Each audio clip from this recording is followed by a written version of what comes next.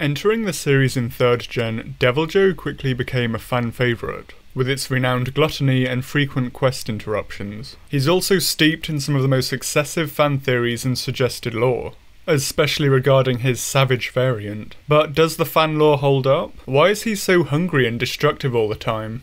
And is it possible for a multitude of reasons that they could actually deserve our pity over our hatred and fear?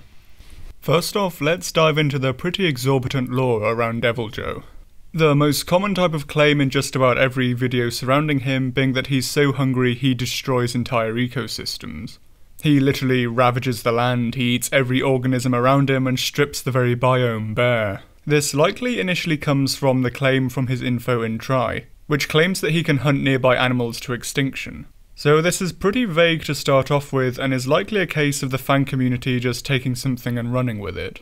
Because above all else, the whole Deviljho is the ecosystem destroyer is just not how ecology works. Ecosystems aren't contained little boxes with X amount of animals in them at one time that can be depleted in days. They're open systems constantly flowing in and out of each other. Animals disperse and move and migrate through them at will. So the notion of something just draining all the vertebrates from an area like a heron taking goldfish from a garden pond is just really ridiculous. What's more, it's pretty impossible to do as well. If the energetic requirements of Deviljho are so extreme that it did allow it to create such a black hole of life, to so thoroughly deplete an area of large animals, then the time it takes for Deviljho to traverse from that depleted area to a non-depleted one would no doubt be fatal to it due to starvation. This isn't a "this wouldn't work in our own world with our own laws of physics" situation. This is a "the thing you've suggested can't exist within the parameters of your own idea" suggestion. If it is literally so hungry, then it just wouldn't be able to survive that journey after having that effect on an ecosystem. And finally, don't worry, I will be exploring more aspects of Deviljho than just this. Deviljho can't really destroy an ecosystem by just removing animals. Plants and microorganisms still exist there. Unless Deviljho is literally ripping out trees and scraping the ferns from the ground, that ecosystem can still replenish itself pretty quickly. But again, it's important to remember that it's not entirely Capcom or the Monster Hunter team that specified Deviljho as the mega ultra super ecosystem ruiner, even if they gave him the fun nickname of World Eater. The more extreme aspects of it are very much a fan invention. If anything, Capcom tried to move away from this with its info and world, not really mentioning it. As well as this, top order carnivores can have some quite noticeable effects on their ecosystems, so let's explore some of those in conjunction with the more restrained lore Capcom initially gave. It's important to note that they specified nearby animals, so some animals in the immediate area and not necessarily every living thing. And threatening a localized extinction of certain species isn't actually as hard as you might think. Not all herbivores live at equal measures. For all the hyper-common species like wildebeest, deer or capybara, there are far rarer ones that live at naturally low densities, or animals common in one area may be a threatened species in another. For the low-density animals, even common predators can sometimes pose a serious threat to their small populations. A study of pumas in New Mexico found that pumas were a strong factor in the decline of bighorn sheep in the San Andreas Mountains, and when factoring in the other causes of mortality too, this population soon went extinct. One puma in particular was translocated by the researchers due to likely being the chief one responsible for the decline due to its taste in sheep. Another similar but less extreme scenario also occurred with a separate population in Alberta, where a single female led to the decline of a population. So the notion of even a single animal strongly contributing to local extinctions, in the right circumstances, isn't so far-fetched. This is also something to consider too, that herbivores have a life outside of just being eaten, and that there are other things as well as predation that can cause their declines. Sometimes predation can often just be the final nail in a coffin. On top of this, Capcom further narrow it down a bit in the World Art book, by seemingly claiming that the whole Deviljho eating a whole area was just a single incident, and possibly with some hearsay as well. This makes it a lot more believable, as again, this isn't that hard to imagine. In just about any fenced game reserve with large predators, new prey animals need to be brought in annually at least, as obviously new ones can't disperse in naturally. Similarly, in island ecosystems, dominant predators can cause localized extinctions of various prey. The little Channel Islands fox was almost wiped out by golden eagles who became resident in the islands after DDT rendered bald eagles extinct there. In short, any form of isolation may well result in a situation that allows Deviljho to fully decimate a population of animals. A flood or landslide or Deviljho getting marooned on an island could all result in the localized extinctions of the animals there. But predators don't just affect the movements and the lives of their prey by killing them, for there is also a behavioural phenomenon known as the landscape of fear. This is how much the risk of predation affects the choices an animal makes in its daily cycle of activity. Much like a physical one, this landscape undulates with the various factors like time of day, the terrain, the demographics of the animals in question, and so on.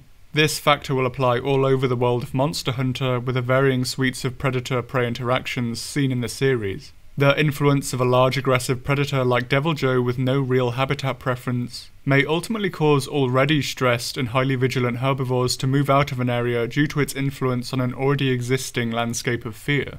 As well, there is a subset of this, the landscape of harassment too. Even if you're not being directly eaten by something, constantly having someone try to attempt it isn't great for you. It causes stress, and trying to get them to stop costs time and energy that could be spent doing more important things. For a lot of rival predators and larger wyverns, this may be the shape of their interactions with Deviljho. Even if Deviljho can't kill and eat them, his constant harassment may cause them to temporarily leave an area. Overall, these behavioural phenomena go to show how you can still have noticeable effects on an area and temporarily cause depletions of animals without necessarily having to eat everything in it. So if you can't eat everyone, what exactly does Deviljho eat? If you ask me what I think Deviljho's mouth is designed to eat, I'd probably tell you that it was designed by an 8-year-old who thought the Indominus Rex was the best thing in the whole Jurassic franchise. If you pulled a gun on me and asked me for a serious answer, I'd probably say it looks maybe designed to catch slippery fish. Almost like the interlocking teeth of a gharial, but on meth. But we know this isn't what Deviljho ideally likes to eat. If nothing else, Deviljho still has a lot of pointed teeth and a reasonably wide gape. So it may not be unreasonable that if his jaw is designed to do anything, it could be to take large ripping bites to leave wounds with severe blood loss. On this note too, Deviljho seemingly has quite a weak bite force. In the World Art book, it says he's unable to bite through the shells of Apsaros. So unlike the tyrannosaur-like jaws of Tigrex and Anjanath, Deviljho isn't really built to hold and crush. Indeed, when manhandling smaller monsters, he seems to use his large size primarily to inflict blunt force trauma on them. The large theropods Giganotosaurus and Acrocanthosaurus may be reasonable analogues for Deviljho, with jaws designed to inflict slicing wounds and the main bite force being at the tip of the jaws, which is what we'd expect from Deviljho as that's mainly where the teeth are. The dinosaurs in question likely hunted the sauropods they lived alongside, inflicting slashing wounds for large blood loss on giant opponents they weren't likely to wrestle down with their jaws. They also didn't really have much adaptation for eating bone, with a sheer amount of meat on their carcasses too. Again, like Deviljho, who doesn't really have the bite to handle tougher foods, it seems. On the opposite end, Deviljho has a very noticeable tail, which is to say a massively thick one. This may make it somewhat similar to that of Carnotaurus and other abelosaurids. Here's a conservative and a more robust reconstruction of what the musculature they may have had looked like. And the more robust option does indeed look like Deviljho's massive tail. The muscles in question are the M. cordofemoralis, which function as the primary femoral retractor and one of the key muscles overall in powering the hind limb. In Carnotaurus, it's believed this allowed it to move at great speed, which is something we know Deviljho doesn't really do. But it could be possible that this extreme musculature is actually what's necessary for Deviljho to have efficient bipedal movement at this size. Deviljho dwarfs a lot of other monsters, and pretty much most other wyverns too, with only a handful of others approaching his size. Basiljuice's primary method of locomotion is flight, and the Bloss wyverns mainly burrow likely as quadrupeds. It's worth noting in his fight too, Basil also moves as a quadruped quite a bit as well. Gravios and Duramboros seem to live life in the slow lane and probably don't do a lot of moving if they can help it.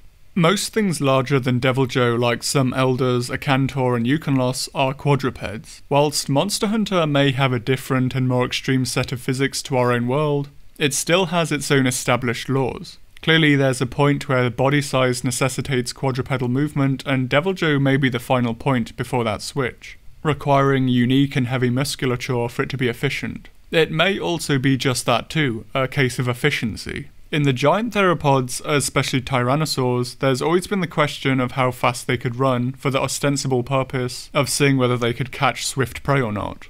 But recent research has found their limb design may be for energy saving in day-to-day movement. over who has the fastest sprint. Giant theropods likely had massive territories to patrol, and to find mates or food in. So efficient walking would save them a hell of a lot of energy at the sizes they reached, considering just how much of their day was spent on the move.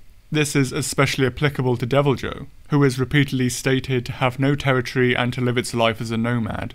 He would need a very efficient walking setup for this, or he'll be burning even more energy than normal for such a massive animal. All of this has somewhat left a bit of a gammoth in the room. What is Deviljho designed to eat, and why does Deviljho seem so poorly adapted to the current world of Monster Hunter?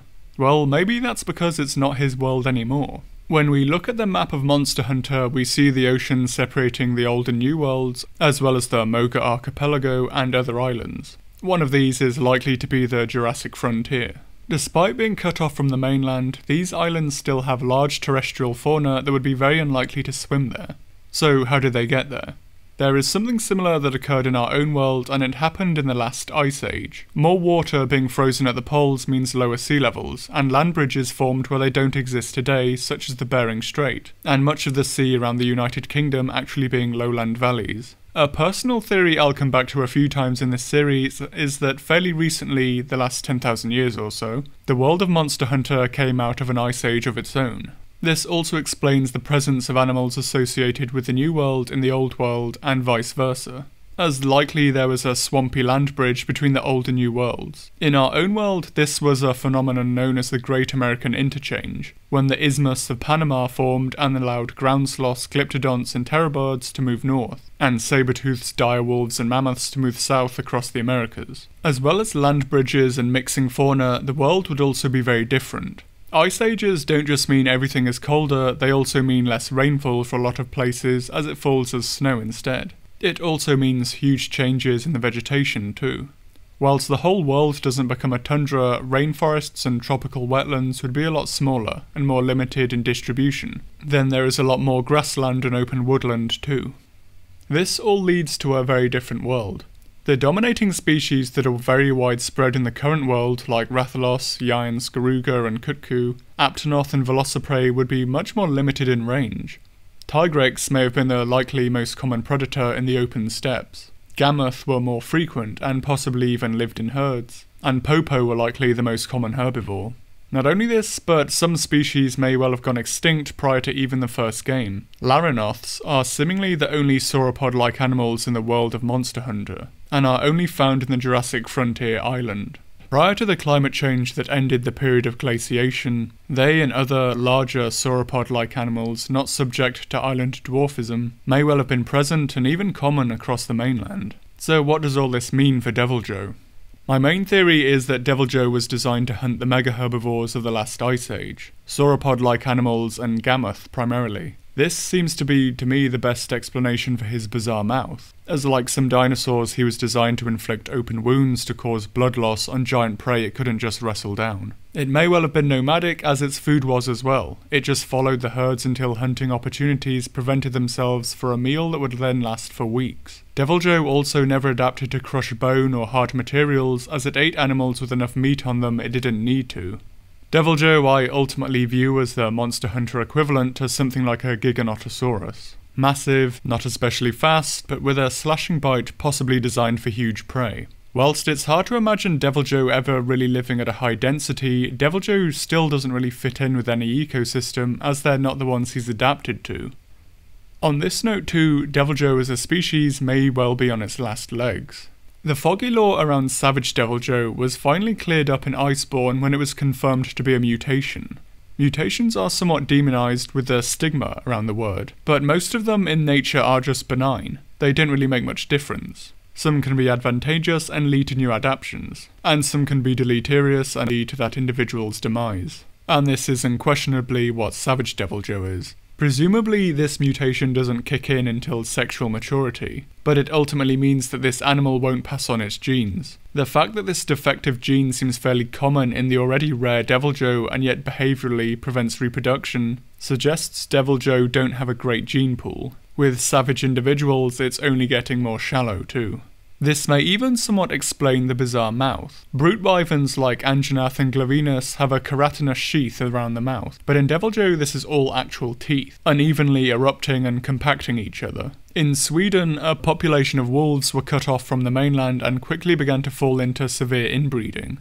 A feature sometimes seen in this population was severe dental abnormalities, although not quite as extreme as Deviljho's. Such aberrations can often be seen in inbred populations overall too. An animal that looks severely inbred on the outside is also often doing much worse on the inside, often suffering very poor reproduction or flat-out infertility, decreased longevity, organ defects, blindness or loss of sense of smell, and severe skeletal deformations too. Deviljho also canonically suffers from some of these as well, being confirmed to have a short lifespan, which isn't really what we'd expect from such a large animal. It's possible their metabolism may actually be another defective trait, or even an interpretation of their digestive organs malfunctioning.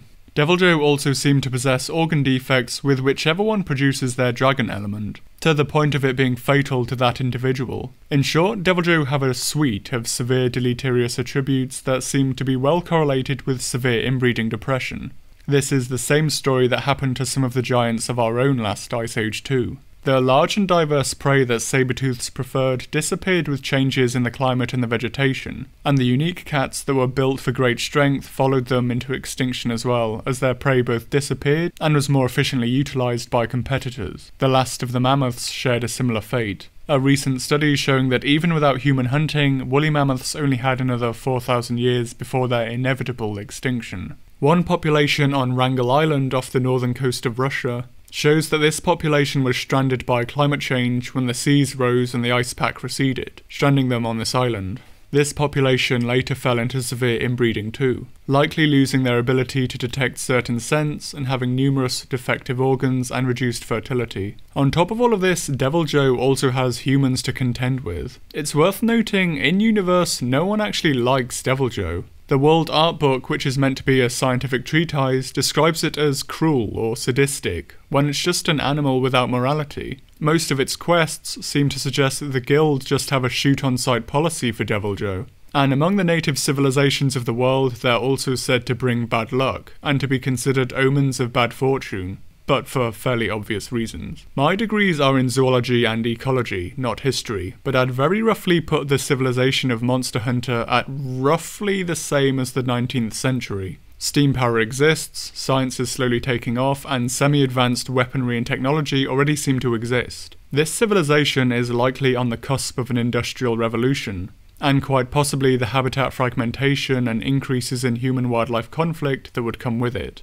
Deviljho may be a severe victim of this, with the huge ranges it traverses over. That's even if Deviljho's incredibly limited gene pool isn't already terminal for the species' long-term survival. The extreme lore and aberrant behaviour surrounding Deviljho may just be the violent death throes of a final lineage of doomed prehistoric giants.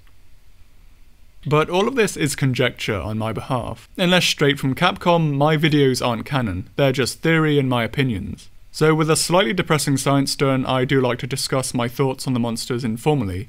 If you're a devout Deviljho fan, you might just want to fast forward to the debrief and the bit where I say what we're doing next time, as this video has been punishing enough already, and you don't need to hear me rant further about Joe.